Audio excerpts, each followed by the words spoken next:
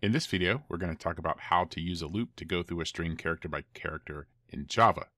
So if we want to loop through a string is just a sequence of characters. Now, how they're represented doesn't really matter for us right now. The thing that's important is to remember a string is made up of one character followed by another character, followed by another character, and so on. And so we can think of the string as character 0, character 1, character 2, and so on. So whenever you see that pattern showing up in a program, that's an indication that you're going to want to use a loop to actually do the processing. So inside that loop, we're going to do whatever we need to each character, whether it's modify the character, count the character, whatever it is we want to do.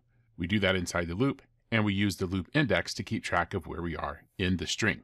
So we'll start at index 0 and go through index length -1 if we want to cover the whole string. Or we could do the first half of the string, the last half. We could do some random substring in the middle.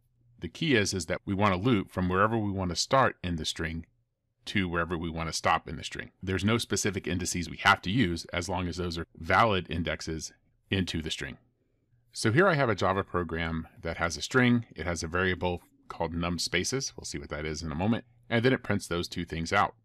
So if I run this, you can see it prints the sentence. Now, one thing to notice here, if you want to print double quotes, you do have to use the escape character to escape them. Otherwise, Java would see double quotes here as the end of this string, and so it would give you a syntax error.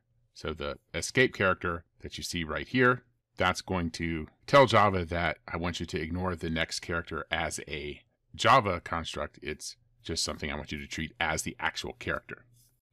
Okay, so now let's write our loop. We'll start at index 0, and we'll continue until we get to sentence.length. So now inside our loop, let's suppose at first we just want to print the characters of the sentence, and we want to print it character by character. So the way we get the character from the string is we use the char@at method, giving it the index of the character we want, and now I can say I'll print the character, and then when I'm done with this loop, notice I'm not using print line, I'm using print. So I'm going to put a print line statement here so that I get a new line at the end of this. So now let's run this. And you can see it does print the sentence character by character. Now, of course, the only thing I've really done is just show that I've done the same thing I did with a print line on the whole sentence. So let's suppose I want to make this a little fancier. I could put each of these characters inside brackets. And now when I run, looks like I have an error. I'm missing the plus here. Well, now when I run, you can see that each character of the string is in its own set of brackets. This doesn't seem to be super interesting because, again, it makes uglier output if I just printed the string as a whole. So let's actually go and check to see how many spaces we have. And there's a couple ways I can do this. I could just say if C equals the space character. And if that's the case, I can increment num spaces. And when I run this, you see it gives me the sentence and then counts the spaces, which if we look, that is the correct count. So let's go ahead and add back our code where we print the character. And this will let us see some of the other things we can do.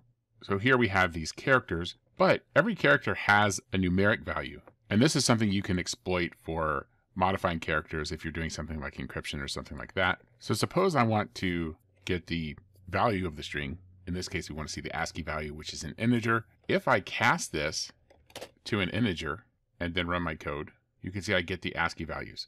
Now, ASCII values are just numbers that represent the individual characters.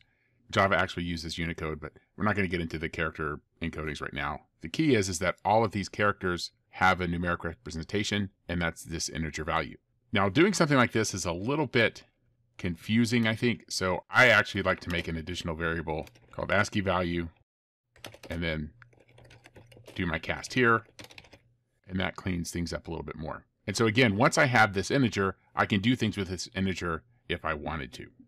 Now, suppose I want to shift all of these characters by 1. I want to have a really simple Caesar cipher encryption. So here I have the actual numeric value. The character class has a toString method, and if I pass in the ASCII value +1 and run this, you'll notice I get all of the characters shifted by 1. Now you may say, what are these exclamation points? If you look at an ASCII table, such as this one from ASCIItable.com, you can see the space character is ASCII value 32. If we add 1 to that, we get 33. That's the ASCII code for an exclamation point. So that's just one simple way to do encryption. Not a very good encryption. This can get broken pretty easily, but it's just something that that's good to be aware of. Now, there's also a lot of other helper methods that we could use for characters to check things. So, for example, you can see we can check if something's a digit. We can check if something is a letter, if it's upper or lowercase, if it's a space. There's lots of different options we have when it comes to things we can check each character for. And by looping through the string, it gives us the option to process that string character by character instead of as a whole string. So I will leave this code as is when I post it. But let's add a print line just so that there's some extra stuff. So here we are getting the character at the index. Here we're going to get the integer value of that character. And here, shift the character by 1 and print. And of course, we have to use the ASCII value to do that. Again, there's a lot of directions you could take this to make more interesting code. The idea of this video is just to show you the basic building blocks of what you need. From here, there's a lot of things that you can extend this to.